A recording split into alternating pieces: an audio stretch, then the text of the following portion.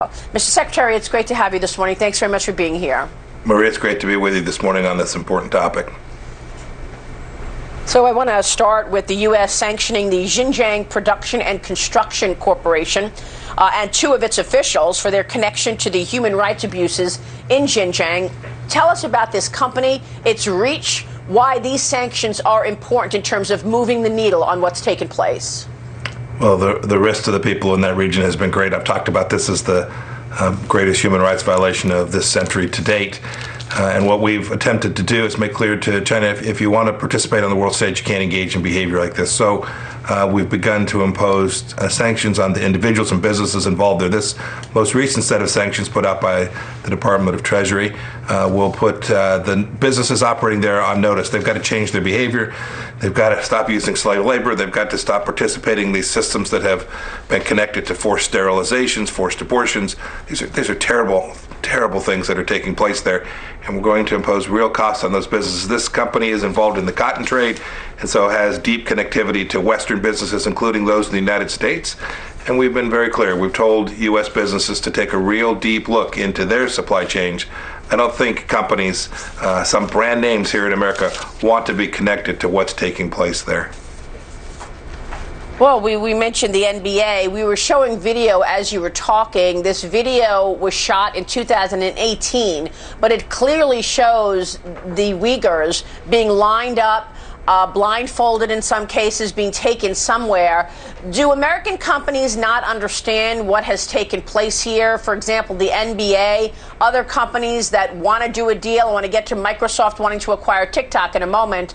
But do you think corporations are getting the national security issues that you have laid out over the last couple of years?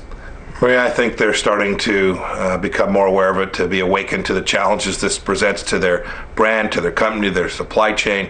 I think they're starting to see that. But as we've discussed before, I think all across the world, for an awful long time, we didn't recognize the threats posed to freedom, the authoritarian nature of the regime there, and so we let things go on that we shouldn't. I'm very hopeful these businesses will evaluate what's going on and then make the right decisions for their businesses. I'm confident that they will. We have news this morning that Microsoft has put on pause its plans to acquire TikTok, the U.S. operations of this video sharing app. Peter Navarro was with us last week on this program. Here's what he said about TikTok. I've got to get your take on this very popular app for young people. Here's Peter Navarro. What the American people have to understand is all the data that goes into those mobile apps that kids have so much fun with and seems so convenient, it goes right to servers in China, right to the Chinese military, the Chinese Communist Party, and the agencies which want to steal our intellectual property. Those apps can be used to steal personal and financial information for blackmail and extortion. They can be used to steal business, intellectual property, and proprietary secrets. What happened with TikTok, Secretary? Well, here's what I hope that the American people will come to recognize. These Chinese software companies doing business in the United States, whether it's TikTok or WeChat, there are countless more. As Peter Navarro said, are feeding data directly to the Chinese Communist Party, their national security apparatus. Could be their facial recognition pattern. It could be information about their residents, their phone numbers, their friends, who they're connected to. Those are the issues that President Trump has made clear we're going to take care of. These are true national security issues. They're true privacy issues for the American people. And for a long time, the United States just said, well, goodness, if we're having fun with it or if a company can make money off of it, we're going to permit that to happen. President Trump has said enough, and we're going to fix it. And so he will take action in the coming days with respect to a broad array of national security risks that are presented by software connected to the Chinese Communist Party.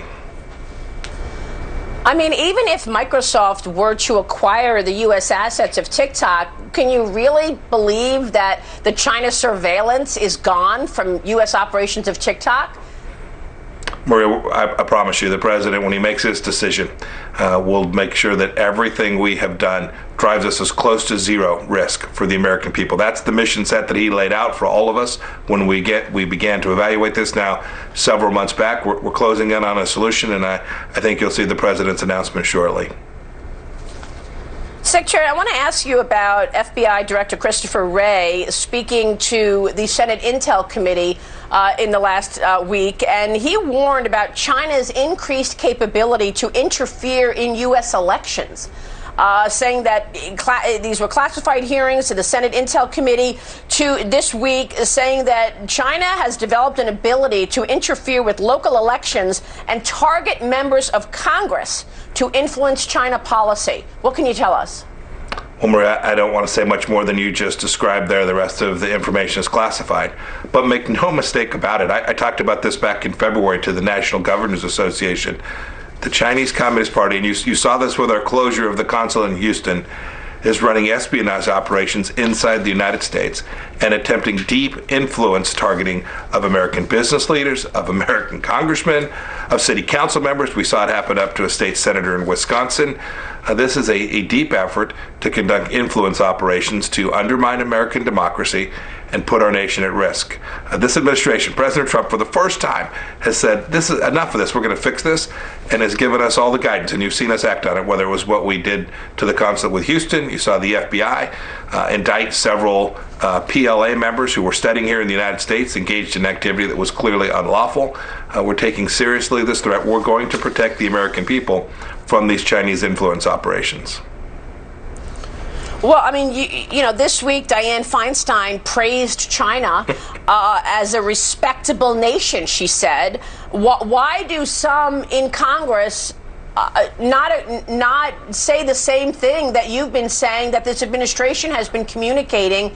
There doesn't seem to be an all-out agreement within the Congress on this. Maria, I saw the statement from Senator Feinstein. I found it perplexing. I saw statements from senior American CEOs of the big tech companies this week say they hadn't heard or seen about intellectual property theft in the United States. That's crazy talk. Here's the good news. The good news is we're getting nearly every member of Congress aligned along the administration's policies on China. When we voted about Hong Kong freedom, there were over 400 votes in the House and nearly every vote in the Senate. The same with respect to what's taking place in Western China, the human rights violations. I think the tide is turning. I think not only here in the United States, but all across the world, the threat from the Chinese Communist Party is becoming clearer and clearer, and nations that are like-minded all across the world are beginning to come together to rebalance, to push back against this, to protect our freedom and democracy. I talked at the Nixon Library about this being a battle not between the United States and China, but between authoritarianism and freedom. That's the fight the world needs to be engaged in. I hope we get every member of Congress on board on the side of freedom. I mean, I was particularly struck by Dianne Feinstein because didn't she have a driver for 20 years that we ended up finding out was a Chinese spy? We did. You'll recall she meets with some frequency with Foreign Minister Zarif there too. There's something not quite right. Mm-hmm. I mean, and this is not consistent. This is not consistent with America's national security. In either case, these are adversaries that intend harm for the citizens of her state of California, and I wish that she would not engage in this kind of rhetoric and these kind of meetings that undermine America's efforts.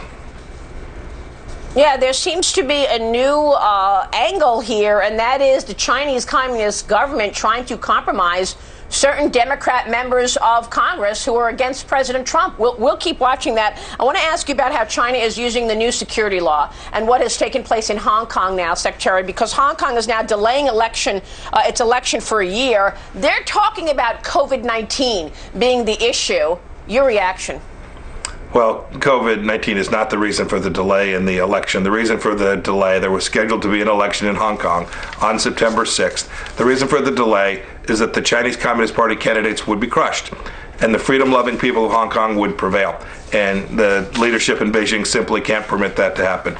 Look, this is part of what we're seeing happen all across the threat from the Chinese Communist Party. Increased denial of freedom for people in their own country, and then extending that now to people outside of their country. That national security law can be applied to people all across the world. It has extraterritorial provisions in it, saying that someone who so much as speaks against freedom in Hong Kong has violated the national security law and is under threat from the Chinese Communist Party. This is a new and increased scope, and it's the kind of thing we've seen as the direction of travel from the Chinese Communist Party under General Secretary Xi.